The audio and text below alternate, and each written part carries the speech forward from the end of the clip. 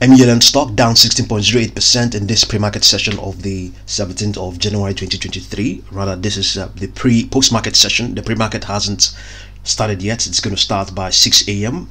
Eastern US time. The time now is 4:51 a.m. Eastern US time. We haven't found any news behind this retracement. If there is any news, it hasn't filtered through yet.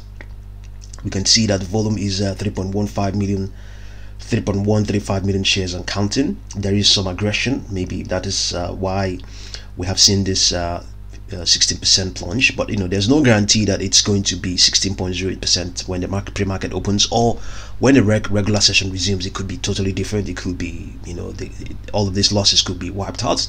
It could even retrace further, but in any case, on this position on MULN, our current average price is 0.24 because we have been averaging down before now, and I think if things remain as they are, we will also try to pick up more positions. So, but also bear in mind that MULN stock is the future. It has a future. It is definitely in business, doing probably making cars, I believe. Do your due diligence, but the trick is not to invest huge sums of money in the stock. If you really want to do so, by all means, it's all your choice. But know how you're going to play this. It's a stock. It's out there, and there's a huge interest in it, and to a great extent, it's pretty much liquid.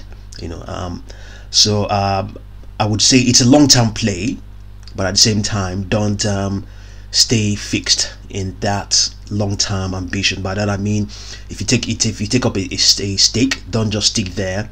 Try to move around as well, while move around as well with a long-term ambition. So you can go in, come out, go in, come out, go in, come out. Or rather average down and take advantage of dips, take advantage of extensions. When it rallies, you can shave off a bit, and maybe if it retraces, buy more again, and all that stuff. That way you might eventually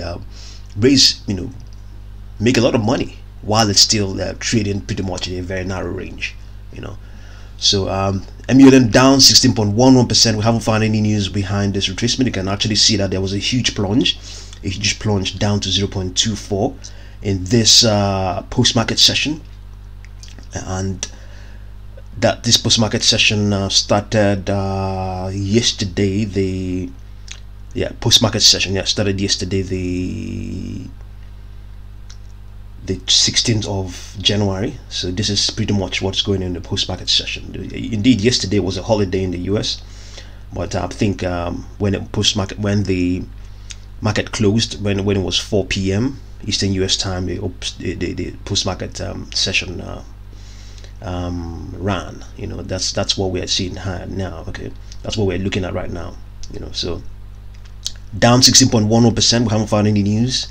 See what you make of it. Are you going to average down? Are you buying more? Will you what are you going to do? Tell us more in the comment box below. Thank you very much for watching this video.